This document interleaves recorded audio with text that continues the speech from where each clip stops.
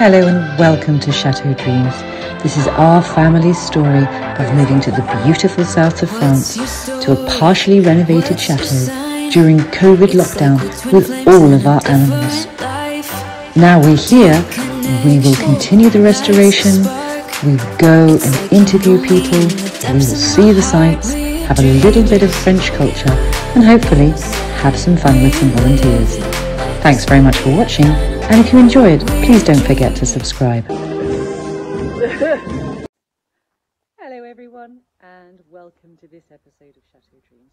I'm so sorry this time it's taken me, goodness, I think we're at 8 days now, aren't we, to produce this episode. I have a new computer and I have a new set of microphones, all of which is great. I'm not using them in this episode though, because they won't talk to each other. I have to have a separate computer due to encryption and what I do for a living for my actual job. So that one's really whizzy. But something for vlogging obviously is a little bit simpler. And it's taking, goodness, a long time to get to learn how to use it.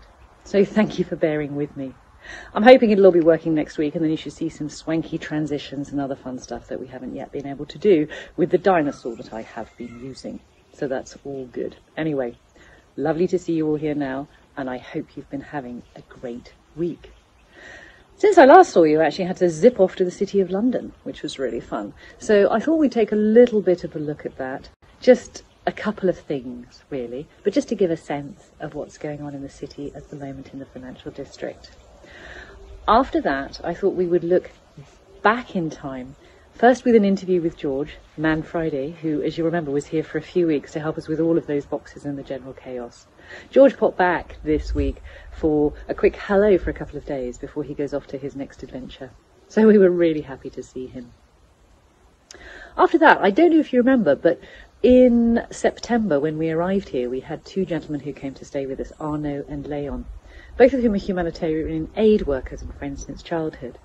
When they came here, they worked on a number of projects for their 3 weeks, for which we're very grateful, one of which was the clearing and sorting of what is the walled garden and putting in of some beds. So please bear with me with the footage, because obviously it's back in the dinosaur dark age, but hopefully we can string something together just to give you a little bit of an idea of what things were like then. I'm going to take another look at Q&As. I think we're up to date. I think there was a question about the number of horses we have here. So we at the moment have 10 horses and a foal that you will have seen, Henri, who was born actually here in May, who's a racehorse foal. And if you have any other questions about anything, please don't hesitate to let me know. Thanks so much for watching. Lovely to have you back. George is our original Man Friday, who you will have seen in episode 2, but only very briefly with a mask on. So George has just come back to see us. He comes back and does commando Man Fridaying, not naked, just busy, in the summers when he has time. And he's about to go off and study his third year biology over at Cape Town. He's an environmentalist, so that's really cool. So George is back hanging out with us for a couple of days. So George, what was it like when you first came here with all those boxes? Very different. I think living off the George Foreman grill, having sausages and steaks off the George Foreman grill, boxes everywhere, grass and nettles and brambles everywhere. Some of the rooms just weren't in use. They were just rooms full of boxes, and everything was dirtier and everything was less organised, and massive improvements have been made. Oh, thank you very much. Thank you very much. Well, no, that is that's really good to hear. And another question. Mommy, I love you. I love you too. When you came up the drive with all the vines over the left hand and the right hand side, what did you actually think? I thought this is a really cool place. I remember Ross taking me up, and the Scarlett being very scared of me. You were very scared of me the first time we met, remember that? I do. Yeah, you remember that. Well, I didn't think you were there. You were there, we met you. Yeah, I remember you went to the cherry picker. Scarlett was on one side. Yes, so I got picked up in the cherry picking van. And it was me, Scarlett, and Scarlett was really excited to see me until she saw me. And then you were very scared and you didn't say a word to me all trip. You were silent. But yeah, really cool place. It is a beautiful place here. And do you think, so in terms of when you came this time, obviously it's been a year since you were last here. What were the big things you've noticed that are different this time? The big change I think has to be the rose garden. Because I remember it was me. I like forged the path through the brambles and nettles 2 years ago, and then last year it was a chicken pen and the pheasant and the peacock pen. Now it's a garden.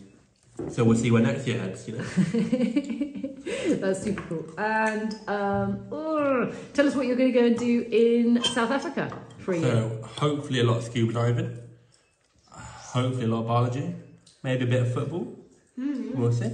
And maybe some learning if I get around to it. That's fantastic. And George comes from Wales, where we used to live, very close to us, which is cool. And what's it like in Wales now, post-COVID? Because obviously I haven't been back.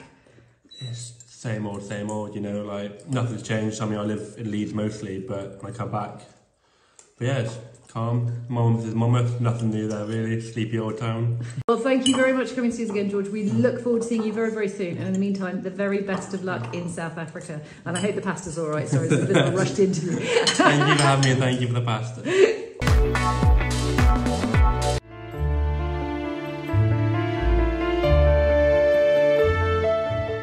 6 o'clock in the morning, I have my makeup on. And we made it okay. It was drove me, which is really kind. So the next time I can probably organise myself to get here. Yeah, so all good. For a cup of coffee and on with the trip and adventure.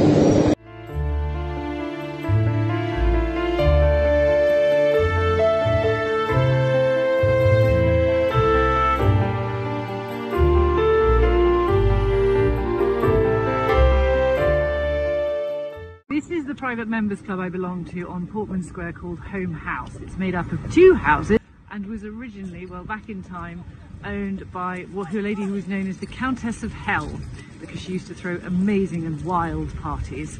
Since then it's had many illustrious owners, including Sir Anthony Blunt, the spy, and yeah, it's a really cool place to be. The only rule in this club is that nudity is discouraged. It has its own nightclubs, and it really does feel a bit like a home away from home. So let's see if we're allowed to film in there. But it's great. They also have 4 fancy dress parties a year for members and their guests, and all sorts of other things going on. Here are the doors. So Home House went well. I was in a massive rush to get everything done now, so I didn't get to take it to pictures there, so next time I go I'll show you. I'm now in one of my favourite sandwich worlds, Lyon, which has really good home-cooked, wholesome food. Yum, yum, yum. Milton the poet, quite a famous poet, who was born in Bread Street on Friday the 9th day of December 1608 and was baptised in the parish church of All Hallows in Bread Street. The church was actually pulled down and the parish was reunited with the parish of St Mary Le Bow, which is this particular church here, and that was why this plaque has been put back up again.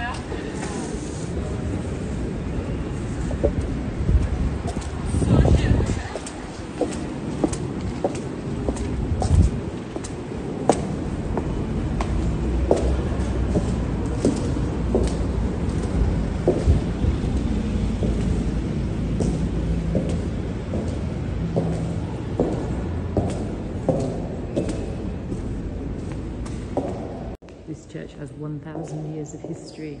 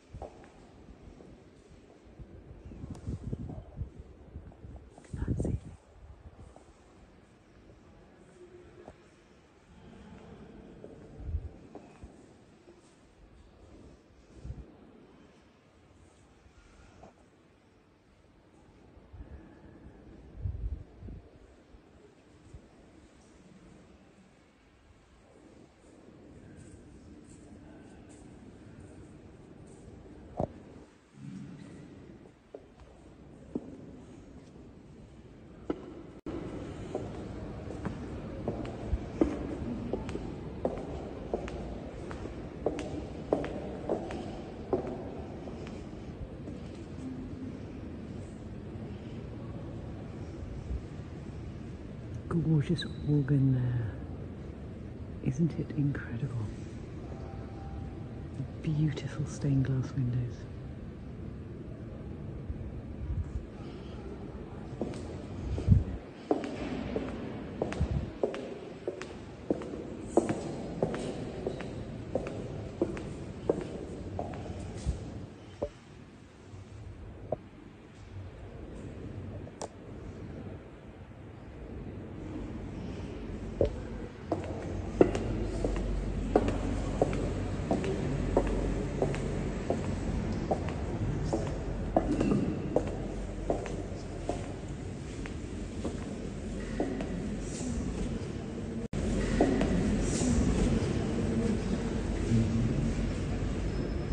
Let's see what we can find over here.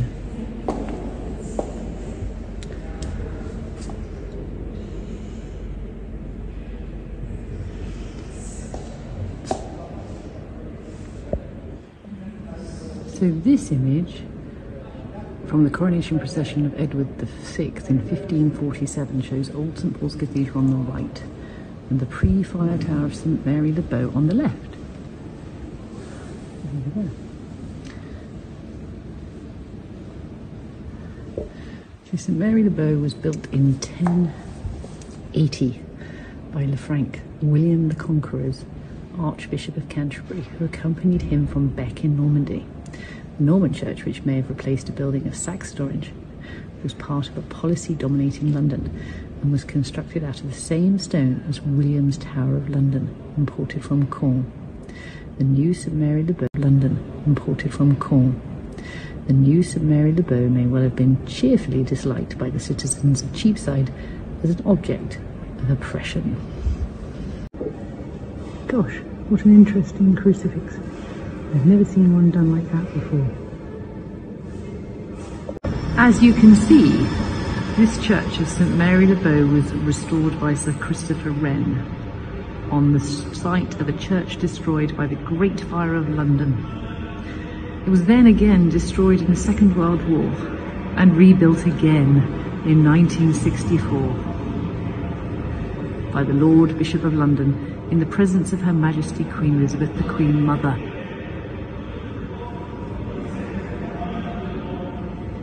And look, as you look out of the gates, the life of the financial district carries on. There are many churches in the square mile. We're now walking down Cheapside, one of the main streets in the City of London. We're walking down towards the roundabout with the Mayor's house, Lord Mayor's house on the right, and the Bank of England on the left. So I think I've got enough time to show you quickly. I hope I have.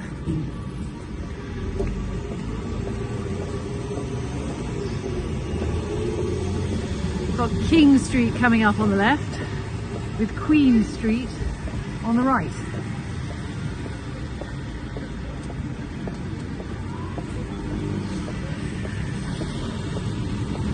King Street leads down to the to the Guildhall, which is down there.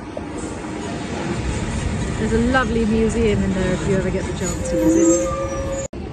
This building, number 1 Poultry, is rather controversial. Prince Charles called it a carbuncle. Other people absolutely adore it. There's a garden on the top which is really rather beautiful and has amazing views. Unfortunately, they have to keep security guards up there now, just in case people try and leap off. I don't know if you can see them, but I really rather like these figures here at the top. There's so much I'd love to show you, but I have to get back to France. This is the Lord Mayor's house. Isn't it super? City of London's Magistrates Court.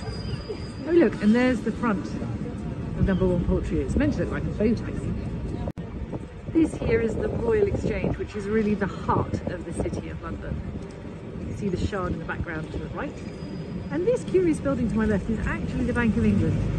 I'll try and get a better shot for you, but all of our gold bars, all the country's gold bars that are held in deposit are kept underneath the road here. And you can actually arrange a tour to go and see. Isn't it amazing? Quite a big building, really. Just do a quick panorama for you so you can see what's going on.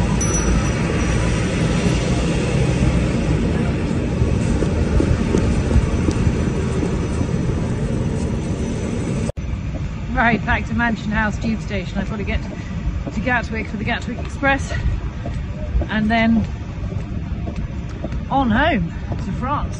I will try and take some interesting shots on the way if I see anything. Bank Tube Station, named after the Bank of England.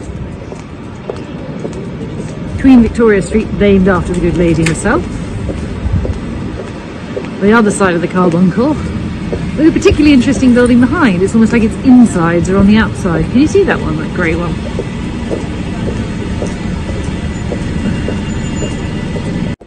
I don't know know if any of you have ever seen A Discovery of Witches, the second one with the Elizabethan piece, but all of those horrible streets that they were walking around, well, beautiful, the streets they were walking around in Elizabethan times, were actually here and on behind me, going towards the Tower of London. It's changed quite a lot, hasn't it? Unsurprisingly, there are lots of archaeologist digs here, and they've actually found Roman remains at the base of this building, which is owned by Mr. Bloomberg, and he keeps it open for school visits or anyone that wants to come and visit that's free. So that's quite nice. Wow, that's a cool building. I am delayed by 3 hours.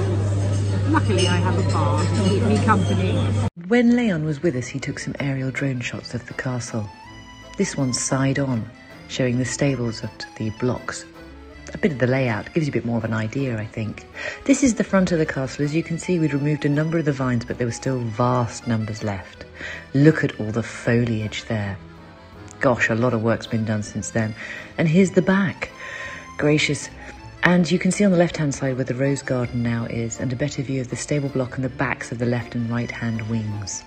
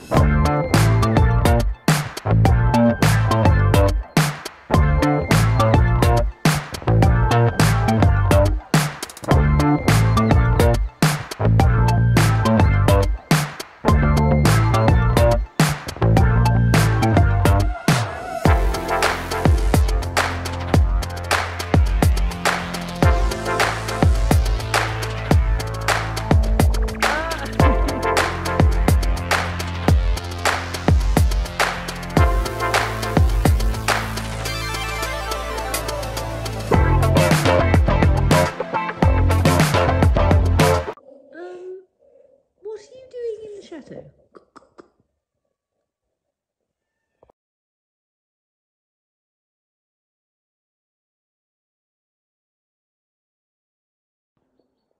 Princess, could you please go outside, please?